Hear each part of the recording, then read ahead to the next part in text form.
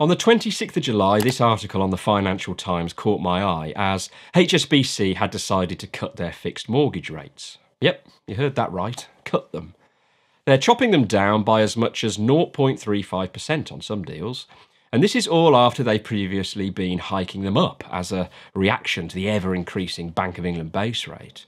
About 100 deals or so have been cut so far, and now a 2-year fixed-rate mortgage with HSBC, 60% loan-to-value, is 6.14%. So why are they now cutting rates? Well, because the recent inflation data that came out last week was a little better than the market had generally expected, and now they are a little bit less worried than they were previously about further base rate hikes. Instead of them thinking we've got another 0.5% increase to the base rate on the way, they are now guessing that it might only be a smaller increase of 0.25%. This announcement will be on the 3rd of August, so not long to see if their predictions are right. Talking of predictions, it was also predicted that other lenders would follow suit in the coming days, and sure enough, here you go. Nationwide, Barclays and TSB did exactly that and followed suit with rate cuts, along with some smaller lenders too. Before we get too excited, I should point out that not everyone is dishing out better deals.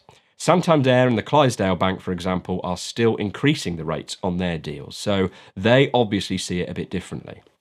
But I think there's probably a little more to this than just lenders reacting to the base rate changes and their expectations on what happens next. Housing market demand has slowed, an obvious byproduct of mortgages being so much more expensive than they were. And there's a degree of lenders chasing this falling customer demand. I think some of these rate cuts are just them making sure they've got competitive deals. After all, they need to lend money to make money, and perhaps they'd raised them too much too quickly previously. Talking of the housing market, another date for the diary will be the 7th of August, when Halifax will publish their latest UK house price index data, which the industry is often quick to look to. The last data was that house prices in June were 2.6% lower than the same month 12 months ago. I wonder if this situation has got worse. Apparently, around 36% of prospective buyers hoping to move within the next 2 years have put their plans on hold due to this chaotic mortgage market. That's going to have an effect on house prices. This fast-paced, constantly changing mortgage market is a real challenge for those of us with mortgages, although many people are still protected on old fixed-rate deals from a kinder time. When it's remortgage time, all this pain awaits. The best advice I can give you is to not bury your head in the sand and use one of the many online calculators that's out there. Here's one from Halifax as an example, where you can see what your new payments might look like.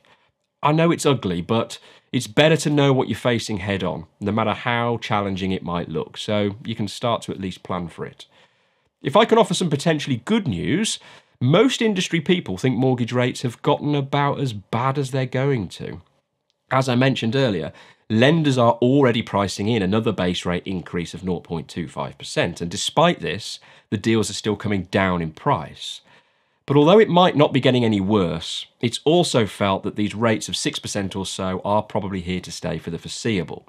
So if you're thinking of holding out in the hope of getting back down to 1 or 2% rates in the next few months, think again. I posted this video just the other day looking at whether you should still be investing, saving cash instead with these new higher interest rates, or maybe paying off a chunk of your mortgage to avoid these new higher costs. Or if that doesn't take your fancy and you want my take on the housing market and why I think most people are probably wrong about it, then there's this one. As always, thanks for watching.